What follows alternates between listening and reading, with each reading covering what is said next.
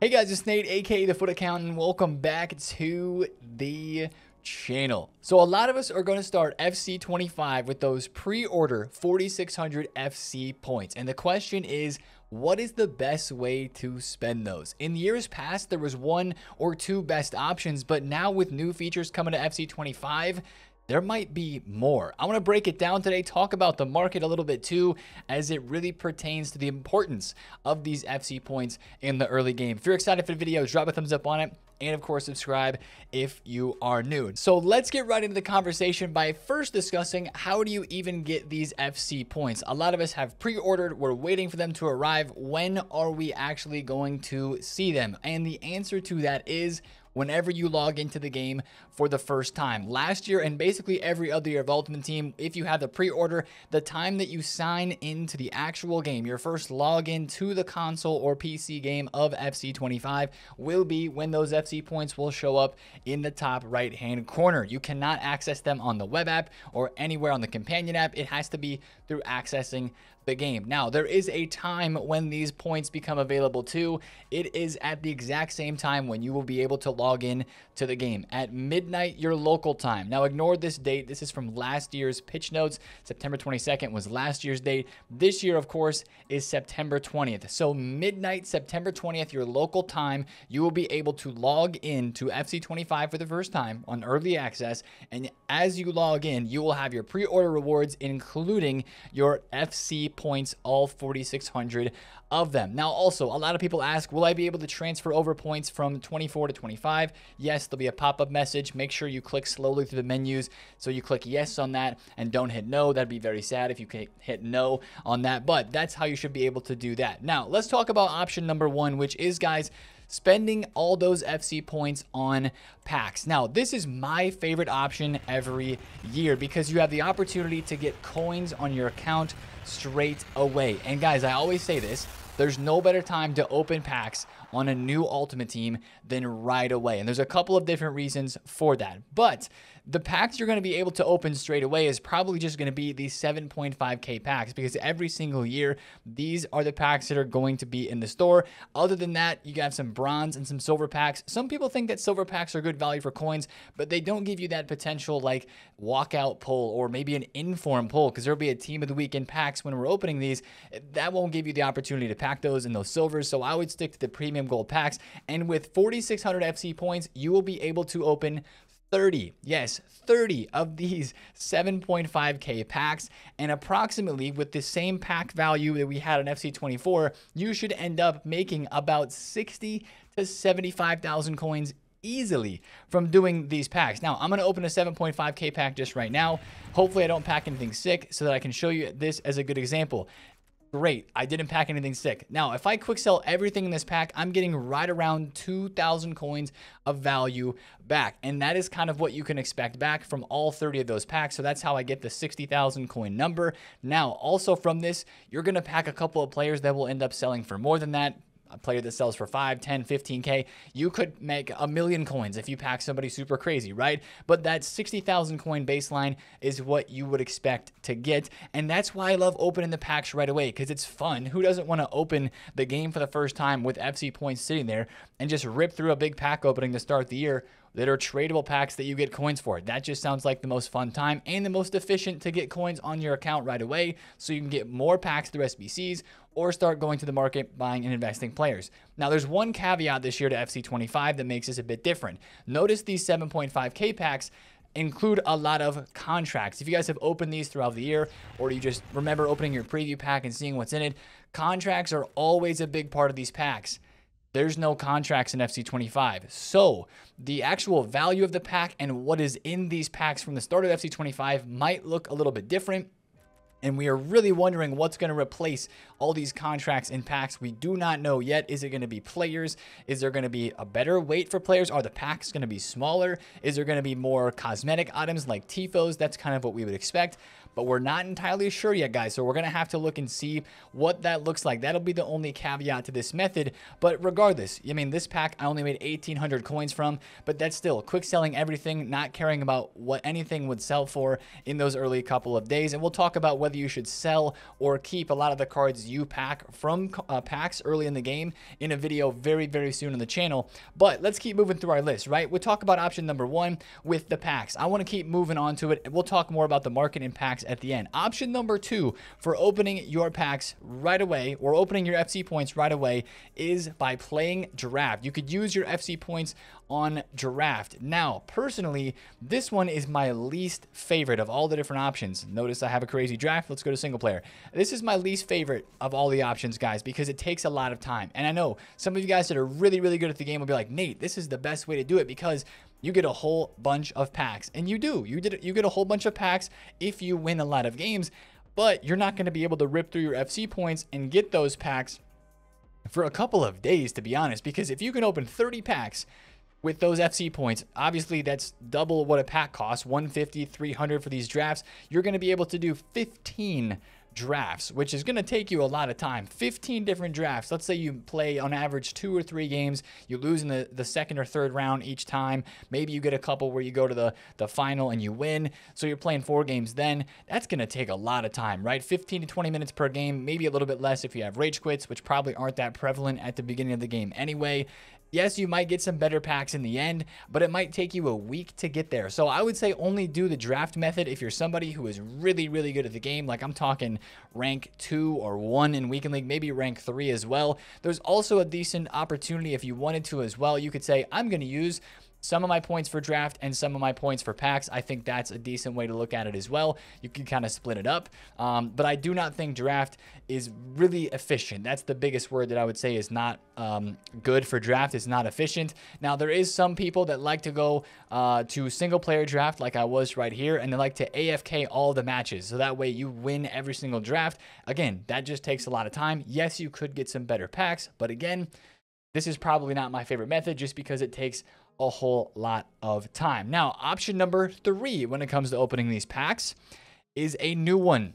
Evolutions, guys. I know this might sound crazy, but for some people that are very, very motivated by evolutions in this game, it's not actually a terrible idea to save even some of your FC points for Evos. Because, I mean, take a look at this. Last year, we had paid evolutions in the first couple weeks of the game, and they were pretty decent. Remember, it was like Relentless Winger was the name of that Evo. A lot of people did Ansu Fati in it. There were some really crazy cards early on, especially when everybody's on the game and worried about upgrading their teams as fast as possible. 125,000 coins versus 300 FC points.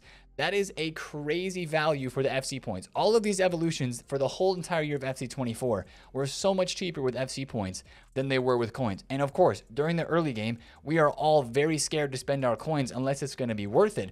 And if you're somebody who's very motivated by Evos and gameplay and you're going to run a full untradeable team anyway, it's actually not a bad idea to save some of your FC points for these evolutions. Maybe it's like you open half, or you open 3,000 for packs and save 1,600, the rest of them for evolutions. That is genuinely a shout this year, which we never would have thought of before. But if that's something that motivates you, evolutions, and you really, really like those, and I mean, we're going to have good Evos. We have a whole new Evo system this year, which is something we still have to learn about and something we're unsure about too.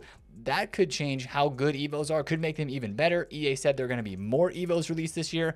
I genuinely think, even though it sounds crazy, this might be a decent option for some, if not all, of your FC points as well at the start of FC 25.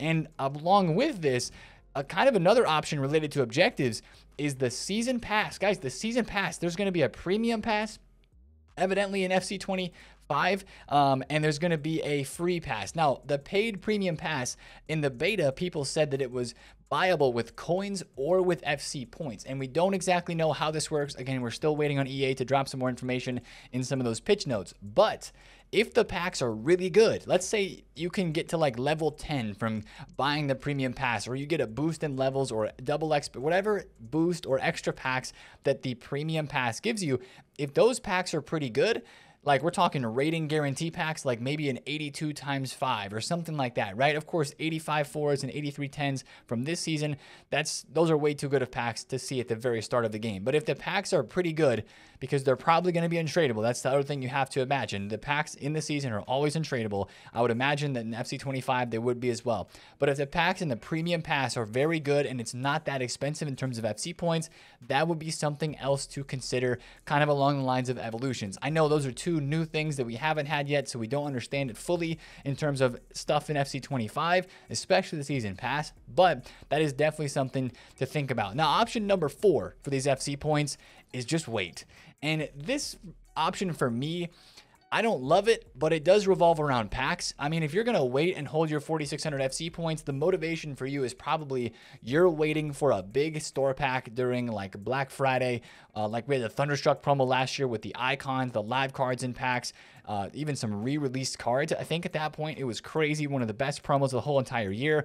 And EA dropped some pretty big packs, and you could save your points for that time of the year if you wanted to just kind of open like a marquee, massive type of store pack, which a lot of people usually end up spending with coins later on during the cycle when they have more coins. But if you wanted to rip those one of the times of the early game, which we know EA, we're probably going to get those packs earlier than ever this year because they keep moving up the craziness of the packs earlier and earlier. That is an option as well. But honestly, that does not sound very fun to me because then you're going to be struggling at the start. If you don't open at least some of these packs off at the start, you're going to be struggling for coins, and that is going to be tough. So that's why I think, guys, that the best option is to open the packs straight away, just because, again, coins are king. How many times do I say that in this game and in these videos, especially in the early game? If you have coins, you are going to be able to do so many other things that a lot of people can't do, right? That's why coins are so important. And if you have them off the start, you can go and invest. You can go and do some of the foundation SBCs like the hybrid leagues, hybrid nations, League and Nation hybrid, which can give you more packs. Yes, they are untradeable, and they'll probably be untradeable in FC25, but these are some really insane packs off the start. And if you have 60,000 coins from opening your FC points, you're going to have enough coins to do all 3 of these SBCs and probably not have to spend all your coins, and you probably wouldn't want to do that anyway just to be smart. But having those coins unlocks the game for you all year long. That's why we talk about trading, we cover the market, and as it moves, we help people with trading and making coins, because it's way more fun to play this game when you have coins, and it's the most fun to play this game when you have coins and you don't spend a dime on FC points. It's the most rewarding way to play this game, 100%. So I want to open this 8510 because it's in the way, but I want to discuss now one of the reasons why. Ooh, George Best, look at that. I'm going to miss packing all these high-rated cards, but I'm also going to enjoy chasing some of these gold cards. But let's talk about these gold cards and talk about why opening the packs, in my opinion, is the best option of the 4 when starting with your FC points. Because in the early game, guys, I always say this every single year, and it's a fact every single year. There's never a better time to open packs than the first couple days of the game, because cards like this never sell for more than a couple thousand coins all the rest of the year. The only caveat would be evolutions, maybe if a crazy specific one comes out and makes a card go nuts. But this Ibanez is just as overpowered in FC25 this year, but his FC24 card last year was one of the most meta OP starter center backs. He was 15,000 coins when everybody got their FC points on that Friday the game released in early access. And what did he do after that? He went down even to the next Friday. Some people are like, Nate, should I wait to open my pre-order points until the first promo of the year comes out? Nah, because if you wait until then, look, you've just lost half the value of this card. And these are the types of cards that you're going to be packing the most. These cheaper cards like Ibanez, like an 81 rated Alan St. Maximin that's a meta starter card. Look how fast these prices drop off. They are only this expensive in the early part of the year. So it is always, always, always most effective to open packs in this early stage, especially tradable packs. However you can get tradable packs in the early stages of the game. We're talking marquee matchups. We're talking squad battle rewards. Of course, the pre-order points packs, like we've been discussing, it is the most important time to open the packs and the best time to open them, and especially the best time to sell those sort of cheaper players, because in a couple of days, in a couple of weeks, they are going to tank. Now, of course, if you pack somebody good like this Alan St. Maximin, and sure, maybe he goes for like 15K straight away, and you want to use him, then by all means, go for it. But just realize that in the early game, as we'll talk about here a lot very soon, These lower rated cards, they get packed a lot because they're lower rated, and especially in the day and age and how much content we get in this game now, these cards are going to lose their value faster than ever, and in the early game, they actually have a value. So that's one thing I wanted to mention. Even though there's not very many special cards in packs, maybe just a team of the week, packing a card like this is actually a really good pull, and you're going to make a lot of coins off of that. Now, when these 4,600 FC points are released to the rest of the game and to the game, when we all are getting on and opening these points, right? I want to show you some graphs and talk through some things. This Haaland card is going to be very overpowered this year. All the top players that have been added to FUTBIN that are in the database, these guys, of course, are going to be expensive at the start of the year. They're going to be tough to pack, but also everybody's going to want to get them. And this is the trend that we see, that we saw last year. Last year was a different year comparatively to other FIFAs, FIFA 23, FIFA 22, because we did not have welcome backpacks. So prices started high. Cards were very rare, not supplied on the market. And then all the 4,600 FC points were spent and opened. And on these top tier cards, you actually saw a little bit of a dip, right? Even like we looked at with Ibanez, right? He was his highest on that day. And then after that, packs, he just got pushed down in price. And the demand started to wane for this card. There was not as many people building starter squads. They wanted to upgrade to better center backs. People started upgrading to Erling Haaland, getting enough coins to afford this card. He goes from 414,000 coins, probably was even lower than that at his lowest point, and went all the way up to 530K in 3 days, guys. The market rebound last year was crazy, and it's not just on gold cards. It's on heroes, it's on icons, it's on informs. Look at this, very rare, early game, Joe Cole, 500,000 coins, drops to 187K when everybody is opening their packs in that early stage time, and then he goes up like crazy. Now, I know we're talking about, oh, it's the best time to open your packs in that early stage because the cards like this are expensive, but then you see the other prices like that Joe Cole and the Haaland, and you're like, Nate, what about those cards? Well, those are the cards that you're probably going to want to hold on to because they're going to appreciate in value. If you're lucky enough to pack a card like this, which funny enough, Joe Cole is actually a card that I packed untradeable last year in the first like 2 or 3 weeks of the game. He was a cheat code. He was absolutely amazing. But I wanted to just use him as an example because a lot of graphs look the same way. Prices drop on the 22nd on the meta cards because not many people can afford these yet, but they start to rise after as people open more packs, play the game, get rewards, get more coins. But of course, those cheaper cards, those starter team players that everybody's thinking about building on in those first couple of days are the most expensive. And that is why it is best to open those packs as soon as possible and get tradable packs as soon as possible because the market only goes down on the lower tier and up on the higher tier. It's also, as you saw there on those graphs, a great time to invest. And we're going to be looking at very, very similar windows this year as well. Now, I will say this to end the video. There's always going to be a little bit of change year over year. And I tried to incorporate that and talk about it in this video today because we've got evolutions that are a big thing this year, which we know more about after having them for a year. And also we have the premium season pass, and we still don't know a little bit about the store packs. What if there's 15K packs in the store? Would it be worth to open those?